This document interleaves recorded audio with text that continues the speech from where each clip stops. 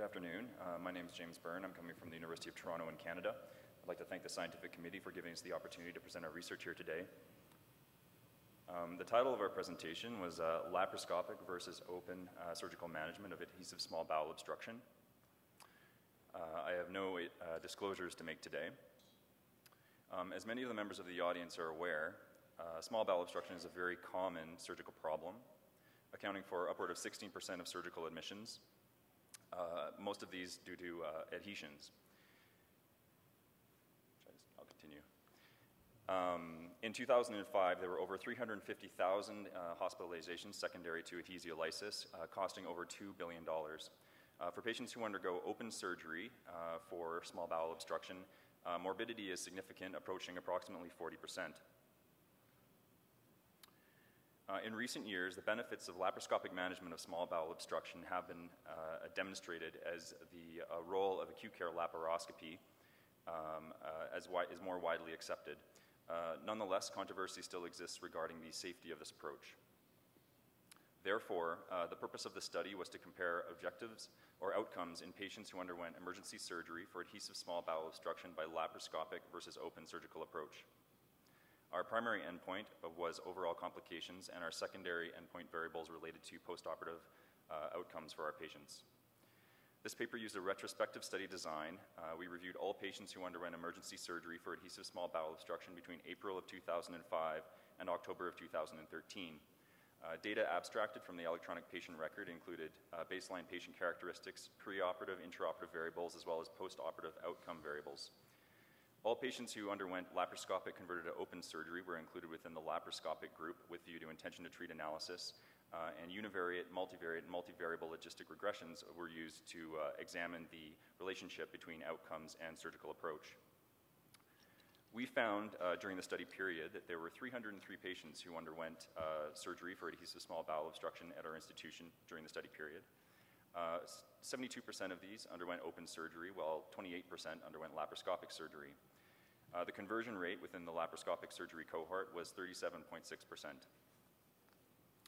Comparing patient characteristics between the groups, these were largely similar with a few key exceptions.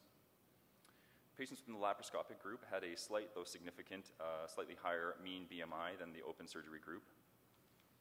And there was a tendency for patients with prior abdominal surgery to undergo open surgery. Patients with higher ASA classification and SIRS at time of presentation were significantly more likely to have an open operation. When we looked at results following surgery in our patients, we found that patients who underwent laparoscopic surgery were significantly less likely to undergo, to receive blood transfusion, as well as had significantly lower rates of postoperative pneumonia, septic shock, and need for reintubation. There was also a significantly lower rate of death in the laparoscopic surgery group, 1.2 versus 7.3%. These differences in morbidity were the primary driving factors in the significant difference in the overall complications which favored the laparoscopic surgery group of 28.2% as compared to 46.3% in the open surgery group. Indeed, laparoscopic surgery was associated with a significant 60% reduction in the likelihood of adverse event with an odds ratio of 0.4 by multivariable logistic regression analysis. When we reviewed our secondary outcomes, we found that there was no significant difference in mean operative time between the open and laparoscopic surgery groups, while there was a significantly lower volume of surgical blood loss in the laparoscopic surgery group. In terms of time to recovery of gastrointestinal function, as indicated by time to tolerance of NG removal and time to passage of flatus, this was significantly shorter in the laparoscopic surgery group. And patients who underwent laparoscopic surgery had a significantly shorter postoperative length of stay, with a mean of 5 days as opposed to 7 days. There are some important study limitations to consider here as well. Like all retrospective study designs, we were unable to account for all confounding variables within our analysis. As a single institution study, our patient follow-up was limited to healthcare encounters at our own institution, and there would be an important selection bias, namely with preference to perform open surgical approach in sicker patients. Nonetheless, where feasible, treatment of adhesive small bowel obstruction by initial laparoscopic approach is not only safe, but associated with a quicker recovery, shorter length of stay, and reduction in adverse outcomes as compared to open surgery. further investigation is needed to understand the predictors of conversion as well as predictors for laparoscopic completion. Thank you very much for your time. Open for discussion now. Barry Salke, New York. I enjoyed that very much. I agree 100% with you. I think it's terrific to show it.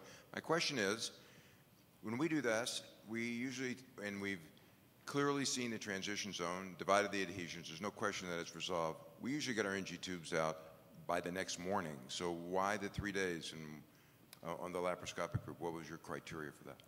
I think that's a very good question, and I think that that answer to that comes from delving into the actual sort of patient records, which we did. Looking at the patients who did have those simple lysis of adhesions, often did have their NG tube removed at the time of surgery, and so essentially their time to NG tube removal was 0. Thank you, Dr. Byrne.